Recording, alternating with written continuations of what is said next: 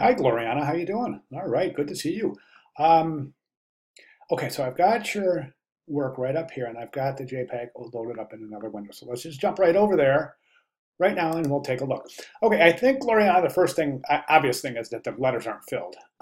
So there's no fill. This is called a stroke, and the interior would be called a fill. So we want to fill that with black. Be sure that you do that. I think your letter forms look good. I mean, they're really, really super consistent. Um, I think another one of the most obvious things that we see here is that the baseline, the mean line, and the cap line aren't necessarily straight. The mean line is should be drawn at the x height of the lowercase letters. So this mean line should connect the tops of these letters right here. Um, and then again to fill. Now it's really important to get that baseline perfectly level and perfectly straight. Right now it's not, so it's throwing everything off. As we can see, this is higher than this. So the letter forms look a little bit inconsistent. So I would recommend really getting that straight. I mean, I think the best way to do it is draw a dot here with your pencil, with your marker or your pencil. Draw a dot here, here, and here, and then connect them.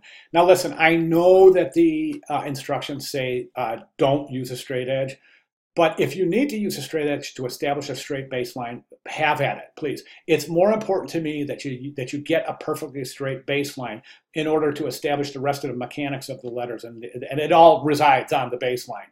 So a perfectly straight and level baseline is the beginning of success in the formula for this particular assignment and the next. So okay, straighten out that baseline, get that mean line, make sure that connects the lowercase letters. All right, and at that point, I would say your letter spacing right now looks pretty darn good. Have you had previous experience with letter spacing? Because I think this is excellent. You're not too close and you're not too far. The individual relationships could improve in this regard. And this is a formula I want you to take forward with you in your typographic knowledge from now until the end of time. Proper kerning for sans serif typefaces is this. The closest space you would establish between two curved letter forms.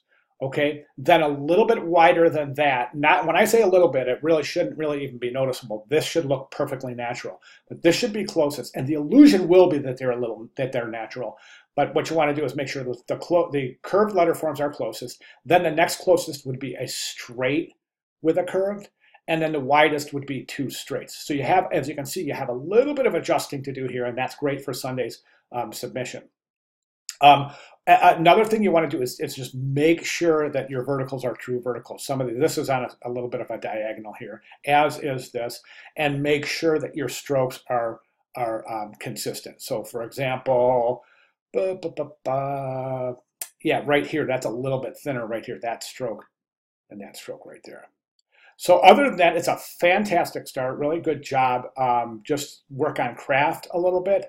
Let's get those letters filled in. Work on your true horizontals, your true verticals, and consistency. And then let's get that mean line placed appropriately, and we'll take it from there. All right, really good start so far. And if you have any questions at all, please let me know, and I'll be glad to make any clarifications needed. Thank you very much.